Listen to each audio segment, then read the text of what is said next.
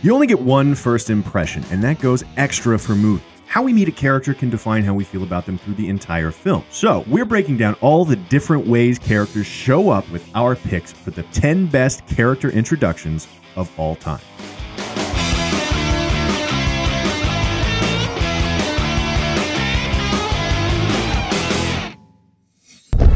At its best, the character introduction is a reveal, a sequence with its own setup, its own suspense, building its own anticipation towards the moment we meet our hero. And one of the most classic examples of this kind of reveal is what we like to call the introduction by parts. We see their hands, their feet, their clothes, their morning routine, everything but their face. It's a small montage striptease of details towards the money shot that is our hero's mug, all the while giving us a front seat tour of all the important details that make our character who they are. Think Oscar Schindler and Jesus from The Big Lebowski, Patton, Patrick Bateman, and even sort of The Strangers on a Train. However, for our first pick, we've got to go with the one and only Indy from Raiders of the Lost Ark.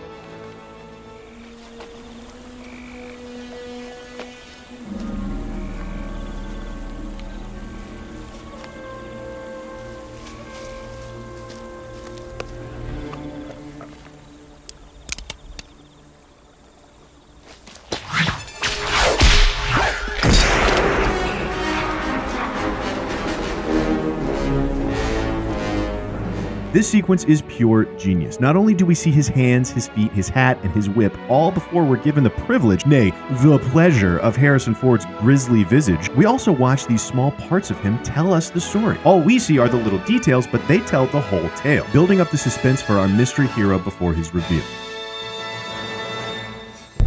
Of course, it's not always about the immediate tease. Sometimes characters spring fully formed into the narrative in abrupt and surprising ways that grab us by the collar and growl at us like a bad Christian Bale Batman impression. Think Quint from Jaws, or Ruby Rhod from The Fifth Element, the Joker from The Dark Knight, Dr. Strangelove from, well, Dr. Strangelove, and our number 9 pick, John Doe from Seven. You knew I'd say yes. Hey, we're here. Wonderful. Your wife called before. Get yourself an answer machine. Detective. After this, I'm gone. No big surprise. Detective! If you haven't seen Seven by now, you might want to go ahead and skip forward about 45 seconds because otherwise we're about to mess up your day. You're looking for me. Seven is 95 minutes into its 120-minute runtime, with detectives Pitt and Freeman not much closer to their serial killer than when they started, when he just shows up in the police station, covered in blood. And it's Kevin fucking Spacey. You go to the movies, the poster says Brad Pitt, Gwyneth Paltrow, and Kevin Spacey. And 95 minutes in, you haven't seen Kevin Spacey. Who do you think's gonna be Kevin Spacey? Doesn't take a detective. But Kevin Spacey basically gave the studio an ultimatum. Told them he'd only do it if they didn't give him top billing. And then went completely ninja on the press. He shows up 80% of the way through and we never see him coming. And god damn does it work. Next up at number 8, sometimes a character is introduced with a singular moment. A singular image that so perfectly exemplifies their essence that in that instant you know them down to their very soul. This is Jack Sparrow, a proud pirate atop a sinking mast, or Renton, grinning like a madman while slapping the hood of the car that almost flattened him, or Rick Blaine sitting between a cigarette, a drink, a checkbook, and a chess set. It's Bronson telling the camera he always wanted to be famous, Holly eating her titular breakfast, Luke grinning at his beheaded meters, Alex sipping his Moloko Plus, and the dude sampling some half and half. All of these films manage to take 1,000 words about their characters and distill them into a picture. But we think none better than The Good, the Bad, and the Ugly did with Tucco.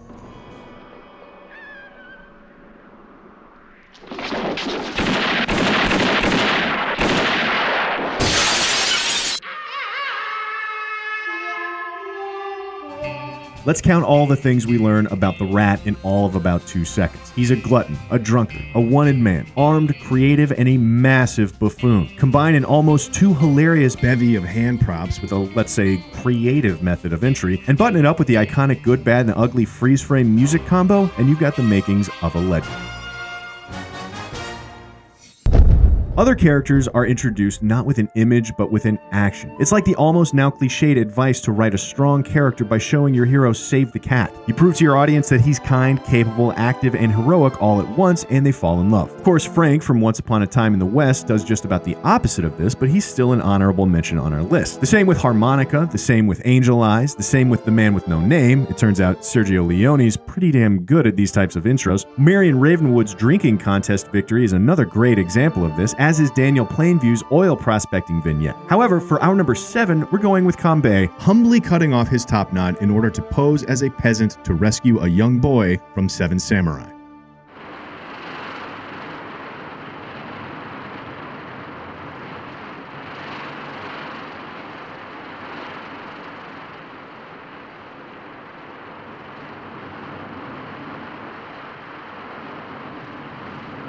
Although we haven't seen every movie in existence, we're with Roger Ebert in thinking that this might just be the original example of the now pervasive tradition of the action hero starting off the story with an unrelated act of heroism, perhaps even the first saving of the cat. It's also probably where Leone got the idea for all the iconic character introductions that color the beginnings of his spaghetti westerns, seeing as how he drew so much on Kurosawa for inspiration in just about every other way. Kambei's is a brief foray that speaks to both his capabilities and his moral character. It combines cunning, compassion, sacrifice, and violence to quickly teach us about and make us like it, and it works perfectly. Kambei is a badass for the ages, and it takes us all of 2 minutes to know it. Our next 2 slots go to those iconic star moments where a character bounds into the story with a wink and a grin and all the charm and charisma in the world, and we see how goddamn awesome they are. The kind of unforgettable entrance that's quintessentially classic Hollywood. And we're splitting this category up into 2 slots because we're dividing it down gender lines so we can see how kind of fucked up the difference is.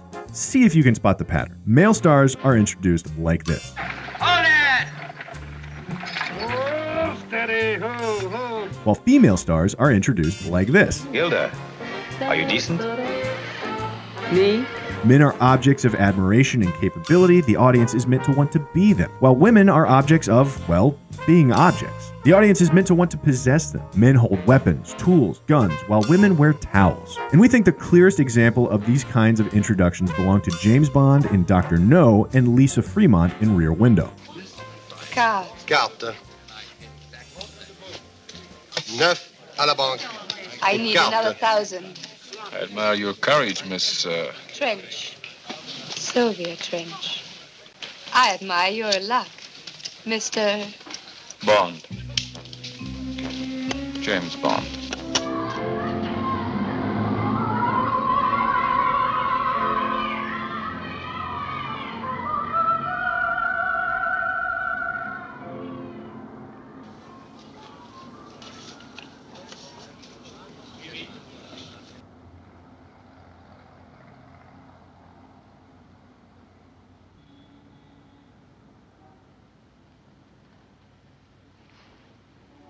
This is a classic instance where spectatorship theory comes in handy to see the gender differences. Notice how Bond does the looking while we look Lisa in the eye. Bond is shown in over the shoulders while Lisa is shown in direct POVs. James Bond is effortlessly cool while Lisa has us falling in love. Now, we're not condemning the use of men as objects of cool or the use of women as objects of romance. It happens in the world all the time. Both of these are natural, normal things. They're just not the only natural, normal thing. The problem is that in movies, women are almost exclusively objects of romance while men get to occupy lots of varied roles. But even they are often pigeonholed into the uber-masculine, uber-suave action fantasy archetype. In fact, almost every woman with a notable character introduction is in this category on our list, which should speak significantly to the role of women in classic cinema. At number 4, sometimes a character introduction comes with a serious sense of doom. These are usually reserved for the big bad in a big reveal that immediately says shit's about to go down. Think Sexy Beasts done Logan, A New Hope's Darth Vader, and Tim Burton's Joker. However, come on, who does this better than Fritz Lang with his murderer in M?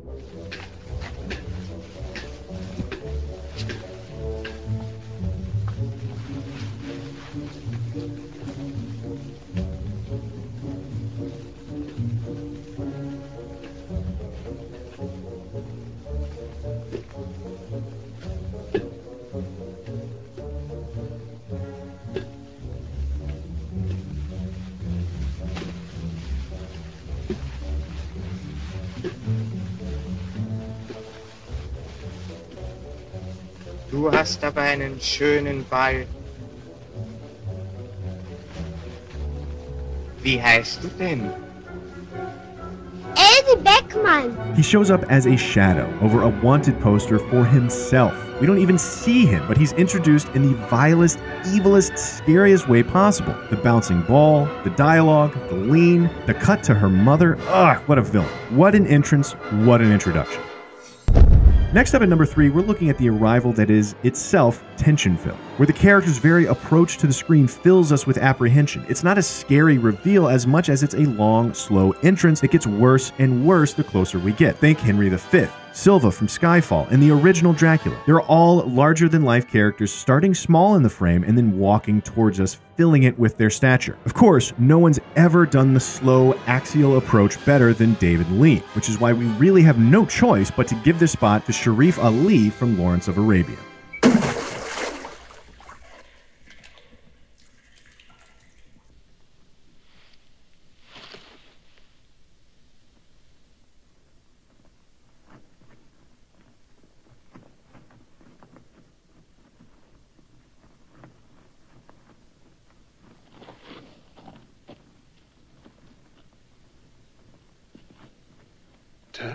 Rendering the wide expanse of the desert as claustrophobic as a coffin, Lean's iconic cinematography has him emerging as if from a mirage, shimmering in the heat of the distance and creeping closer for what seems like ages. And then, when it feels like it can't get any more unbearable, his Bedouin guide lunges for his gun and is brought down in a single shot. And then, more quiet, Ali slows, dismounts, and only then speaks. He is dead. Yes. Why? This is my well. Is he a bad man, a good man, a righteous man, an enemy? That we don't know. But we do know you probably shouldn't f with his well. Closing in at number 2, we have the long-awaited reveal. The character whose reputation precedes him, who has been talked about and rumored and pursued and sought after, who is by now more myth and legend in our mind than a face, a symbol of something rather than the thing in itself. This is Bill from Kill Bill, Oberhauser from Spectre, Superman and Colonel Kurtz, and definitely Hannibal Lecter. However, if you know us, you already know who we're gonna pick. Harry Lyme from The Third Man. What kind of a spy do you think you are, Satchelfoot? What are you tailing me for? Cat got your tongue? Come on out. Come out, whoever you are. Step out in the light and let's have a look at you. Who's your boss? Ja, zum Teufel nochmal, was ist denn da los? Sagen Sie, was fällt denn Ihnen überhaupt ein? Sind Sie deppert? Ja, Sie meine ich, schauen Sie nicht so blöd. Eine Frechheit ist das, mitten in der Nacht so einen Krawall zu machen. If you were to accuse our list maker of having a hard-on for Harry Lyme, you wouldn't be far off base. With so much time dedicated to rumors of his notoriety, how could the actual man possibly live up? But that is the magic of cinema. Sometimes the man on the screen can be larger than life, and I don't think it happens anywhere else better than here. First of all, it's Orson Welles at his most mischievous. And that face, maybe it's our rose-tinted nostalgia glasses talking here, but for our money, we've never seen a face that gives us more boundless, unending glee. Combine it with the lighting cue, the music, the camera move, and the classic third man cant, and somehow Orson Welles makes the rumors look small. And finally, at number 1, we're looking at the introduction that comes with a reversal of expectations. Maybe we heard one thing or anticipated something else, but the person we meet surprises us altogether. Often played for comedic effect, this is Inspector Clouseau from Pink Panther, or Mozart from Amadeus, or Bela Lugosi from Ed Wood. But today, our number 1 goes to no other than Willy Wonka.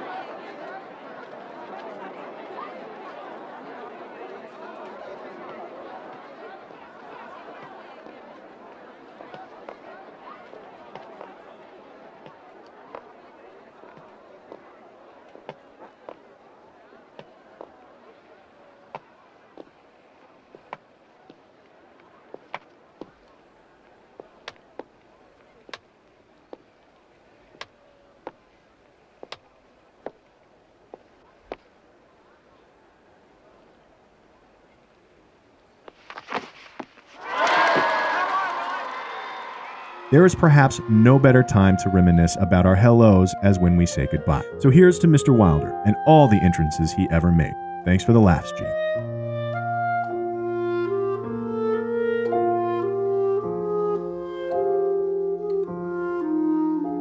So what do you think? Do you disagree with some of our picks? Did we leave out any of your favorite introductions? Let us know in the comments below. Come check out our bi-weekly Movie List Talkback on Facebook Live, Thursdays at 3 p.m. Eastern, after every episode, where we answer your questions and respond to your comments. And be sure to subscribe for more CineFix movie lists.